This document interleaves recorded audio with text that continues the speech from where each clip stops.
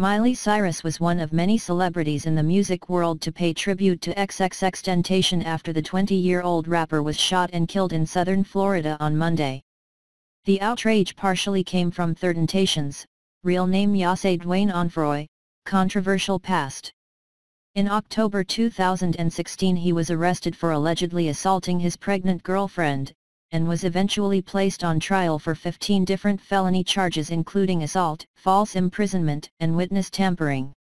He was originally released on bail in March 2017 but was back in jail in December due to violation the terms of his bond.